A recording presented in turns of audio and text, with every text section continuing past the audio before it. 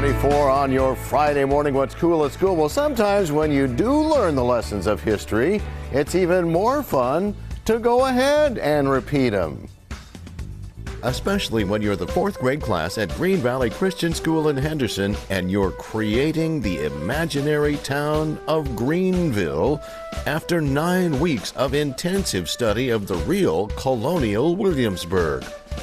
From blacksmithing to basket weaving, from chopping carrots and celery to making wigs and playing checkers.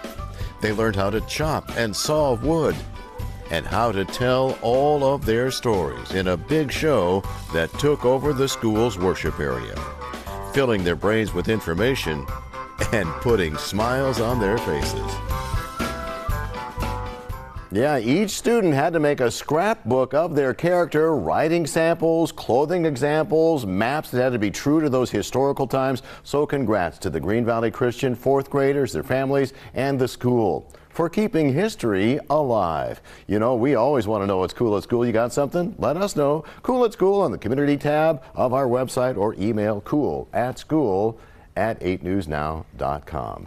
Wow, that was a lot of work. Those costumes. My goodness, there are even more pictures of all the stuff that they were doing, and the presentation was just about a week ago, and the parents super proud of the kids, the kids proud of themselves.